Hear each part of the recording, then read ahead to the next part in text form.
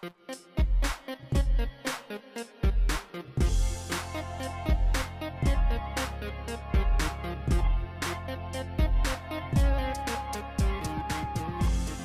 what's going on, guys? Welcome to my tutorial in Adobe After Effects CC and also Illustrator CC. In this video I'm going to show you guys how to create a 3D logo, import into After Effects, and then render it as a 3D project. So let's get started. I'm going to take this vector graphic here, I'm going to save it. This is a very simple graphic that I just want to use as an example. Go to File, Save As, and then we're going to just save it and call it Logo. Next we're going to go to After Effects and select Composition, New Composition, select OK, then go to File, Import, and we're going to select that logo file. We're going to take the logo file, bring it to the timeline, and then what we're going to do is right click on it and select Create Shapes from Vector Layer. Now what we can do is delete the logo layer, and then right over here we can select that as a 3D layer. Now if you select Ray Trace 3D, you can also select Options. When you have that draft, it means it's going to be less quality in the program, but you can work a lot faster throughout the project. So I'm going to select OK, and then select OK again.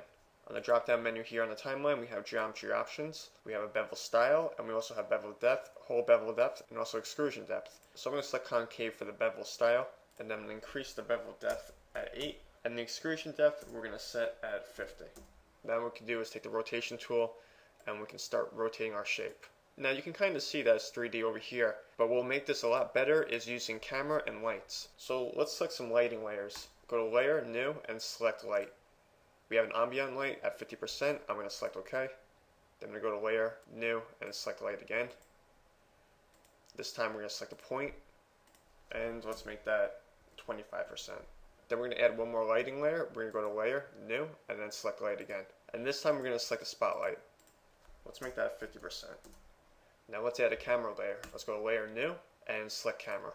I have it at 15 millimeters, and select OK. And then if we want to make it rotate, all we have to do is select the drop down menu over here, and then we can select Transform. We're going to select one keyframe for the Y rotation, scrub on the timeline, and just add another keyframe like this. So I hope you guys enjoyed this tutorial in Adobe After Effects CC and also Illustrator CC. If you like this video, give it a thumbs up, and I'll see you guys in the next tutorial. Cheers.